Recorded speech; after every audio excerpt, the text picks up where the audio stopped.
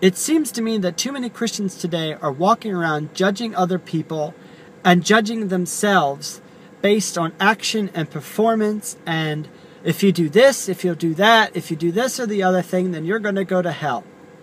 That is not what Christianity is about. Christianity is not a religion. Religion tells you that if you don't do this, this, this, and this, that you're going to go to hell. Jesus didn't say, if you do this, this, and this, and this, you're going to go to hell. He said, I love you.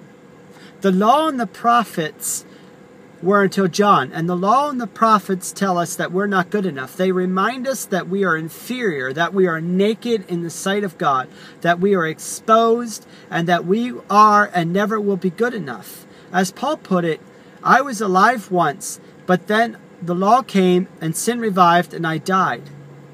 What is he saying? He's saying, for example, if I coveted, it was a subconscious thing. I didn't consciously know I was coveting something, but as soon as the law told me, don't covet, guess what I wanted to do? I started coveting other people's cars, other people's shoes, other people's clothes, other people's styles, their lives, whatever have you. And that's because the law reminds us that we're not good enough, that we can't keep it. It reminds us of sin and reminds us that we will never be good enough, and that is the curse of the knowledge of good and evil that Adam understood when he became a man of understanding, that he gained the knowledge of good and evil, of how good and holy God is and how inferior compared to him we are. But the good news of the gospel of Jesus Christ, is what the world needs to hear, is that God became flesh and called himself the Son, that the Son of God, that is God himself, became flesh, lived a blameless life in which he was tempted in every way that we will ever be tempted, in every possible way a man can be tempted, including levels that we'll never ever begin to understand, and he died on a cross. He who knew no sin became sin so that we could become the righteousness of God in Christ Jesus. And that's saying he took our sin, our nature, our inferiority, our not being good enough, and he said, you are no longer not good enough. I have made you good enough. I have made you holy. I have made you spotless and without blame. You know, there's an old saying, I'm a sinner saved by grace, or he made it as though I've never sinned. But in God's eyes, once you've accepted the blood of Christ, once you've accepted the gift of God, it became, it's not as if you never sinned. In God's eyes, you never sinned. You were blameless, holy, upright, and without fault before God. Your spirit passed from death into life and became a new spirit, and the Holy Spirit came into our hearts and sealed that and said, you are a new creation. The old things have passed away. Behold, all things are made new.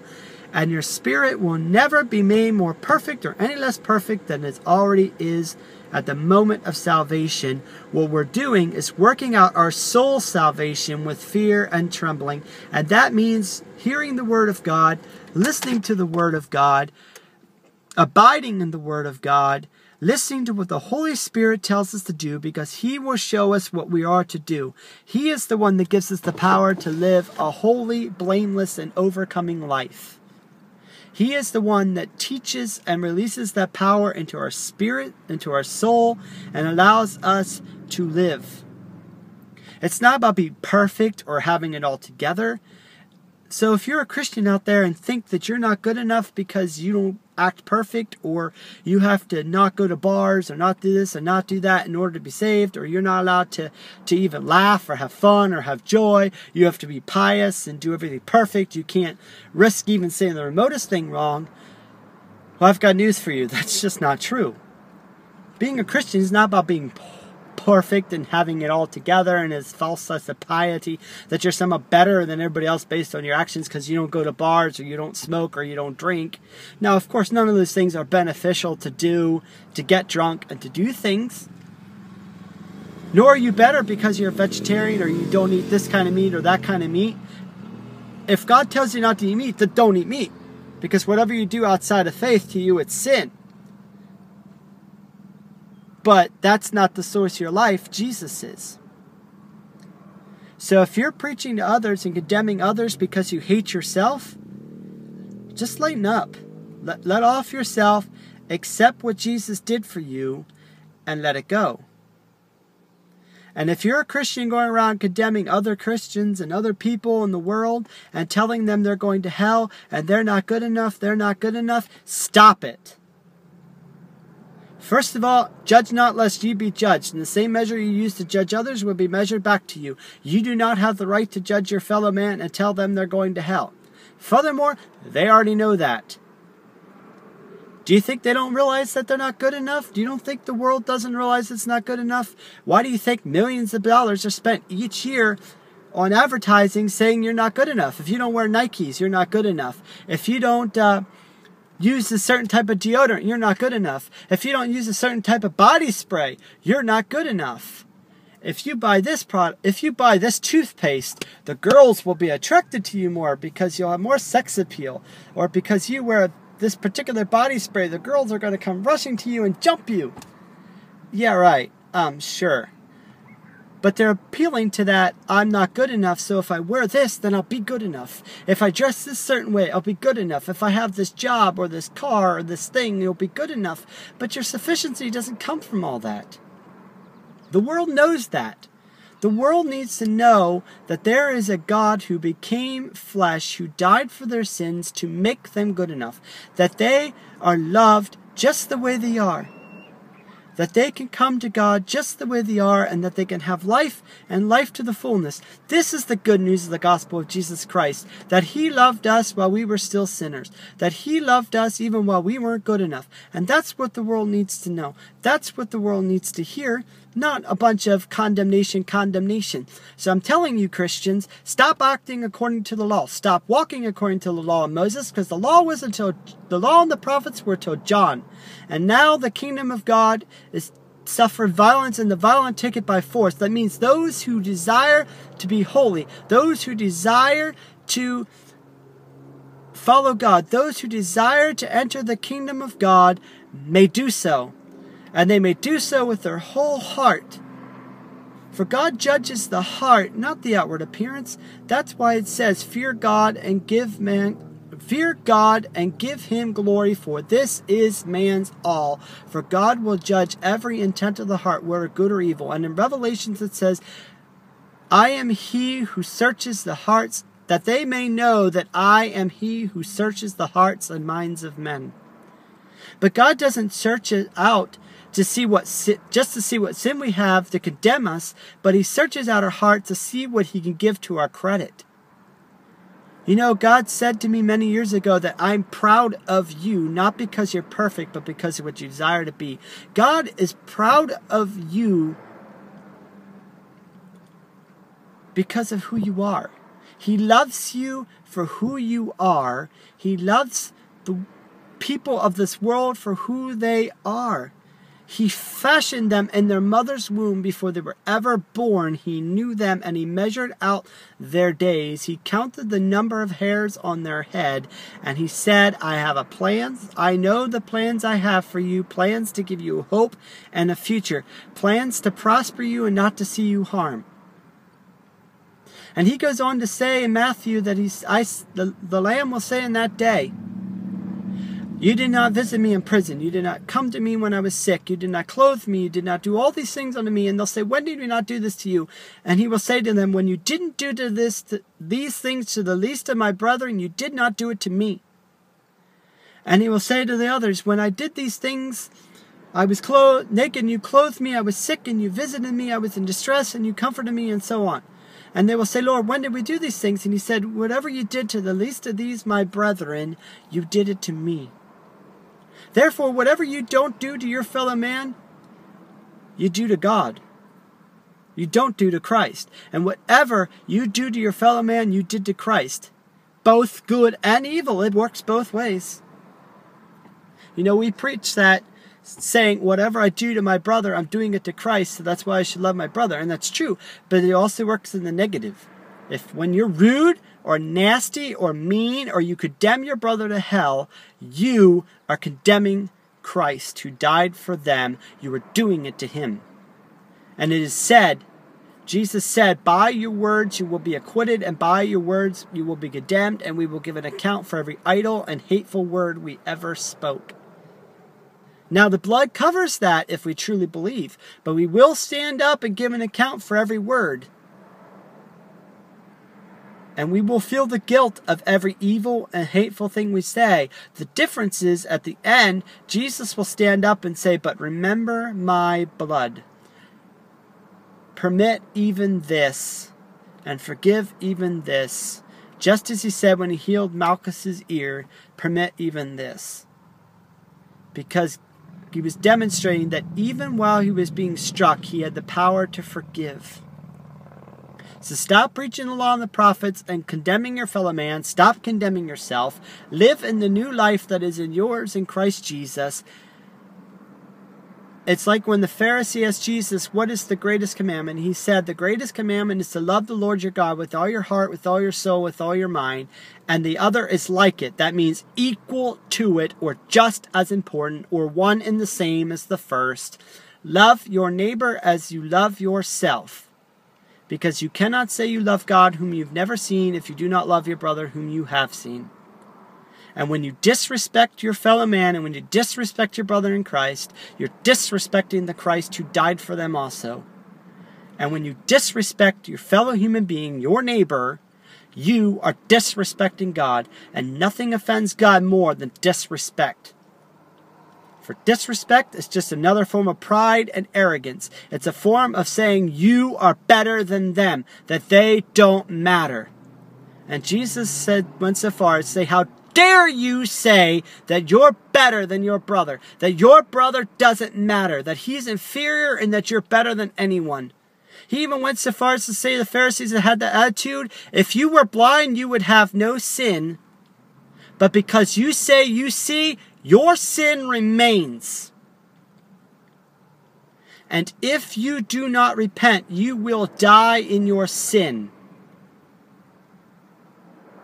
That's pretty harsh. Jesus is telling you, I take that very seriously, how you treat your neighbor. It's akin as to loving me with all your heart, because you cannot say you love me with all your heart and hate your brother without a cause. You can't do it. It's not the hate of the Lord that brings people to salvation. It's not the depression of the Lord. It's not the condemnation of the Lord. It's the joy of the Lord. It's the love of the Lord. You cannot expect people to serve God out of fear, because fear is not love. God doesn't want people to serve them because he's terrified of him. He wants people to serve him because he loves them, because they love him. That's what he meant when he said, if you love me, you will keep my commandments. It wasn't, we have to keep his commandments to prove we love him. It was, if you fall in love with me, you will keep my commandments. Those of you who have a significant other, whether it be boyfriend, girlfriend, husband, wife, you don't do things for them to prove your love to them. You do things for them because you love them. Because you love them and you want to lighten their burden, you want to lighten their load, you cook supper, or you do the dishes, or you take out the trash, or you do the vacuuming or something, seeing that your partner is stressed out, that they've had a bad day or whatever, you go out of your way to bless them and to make their time easier, to make their life easier, to encourage them, to help them, because you love them. You don't do it out of obligation or begrudgingly because, well, if I don't, my husband will hate me or my wife will hate me. At least I hope not. If that's how your marriage is, then you need to get it under Christ, because that's not a marriage. I don't know what that is, but that's not love. And you need to find some love in your marriage, and you can only do that by finding the love of the Father. But if you have that true marital love and true relationship love, whatever stage it may be, you do things for them because you love them. And that's what Jesus was saying. If you fall in love with me and love me with all your heart, doing my commands is not going to be a problem. Because my commands are not burdensome. The majority of my commands are common sense. Doing to others as you'd have them do to you is not some great hidden spiritual wisdom. It's basic human common sense. It doesn't take a lot of effort to treat another person how you'd want to be treated. It's that simple. You wouldn't want to be snapped at, talked down to, treated like someone else is better than you. You want me talked down to and treated like you're not good enough, so don't do it to others. So get out there, preach the love of God, preach the forgiveness of sins, teach how God makes you sufficient, how He is your sufficiency. He is your love, your joy, your peace, your righteousness, not your works, Him. As it is written, not by power, not by might, but by my Spirit, says the Lord. Not by works, lest any man should boast, but it is the gift of God. We all know the wages of sin is death. We get it. You don't have to keep telling them. They know the terrible news of sin. They know the terrible news of murder and hatred and evil that is in people's hearts. He said, go forth and preach the good news of the gospel of Jesus Christ, not the terrible news. The good news that they can have love and joy and peace and faithfulness. That they can be holy as He is holy because He makes them holy. And you shall not call common what God has called clean, as it is written. Therefore, whether they be redeemed neighbors or unredeemed neighbors, treat them with the love and respect that every human deserves. Treat them with the love, dignity, and honor every living being deserves. And show them the love of God, not in your words and shoving it down people's throats, but with demonstration and power, by living a joyful life, by living a peaceful life, by living so full of the peace and love and joy of Christ through the power of the Holy Spirit, that they say, I want what you have. Whatever it is that gives you so much joy and so much peace in the midst of trial, whatever gives you so much of a joyful heart, we want that.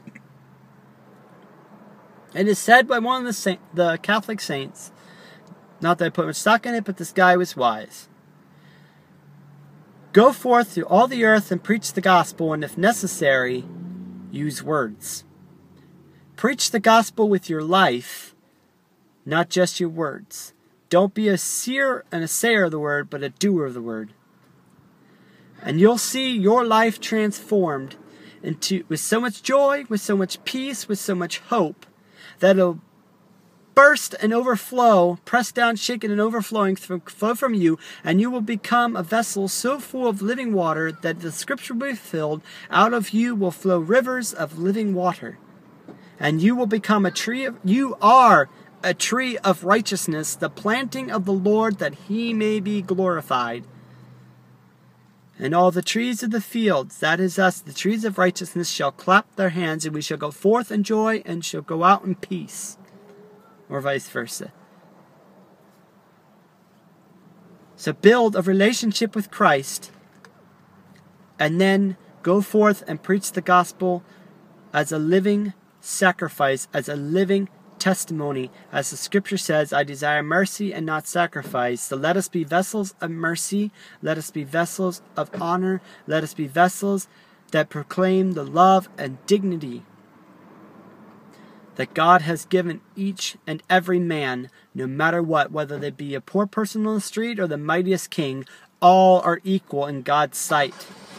And no one is better or worse than anyone else in God's sight. Not one single sparrow falls without the Master knowing, without Jesus knowing, and we are worth more than many sparrows, so let's not be of little faith. So stop hating yourself. Stop hating those around you. Accept the gift of God that God has for you, and then freely you've received, freely give. For out of the abundance of the heart, the mouth speaks. So let the Holy Spirit fill your heart with love and joy and peace and all the fruits of the Spirit, so that we might have good fruit, because it says, we are the trees of righteousness, the planting of the Lord, whose leaves and fruit are for the healing of the nations, for they bear their fruit in season. And remember, above all, these three remain: faith, hope, and love. And the greatest of these is love.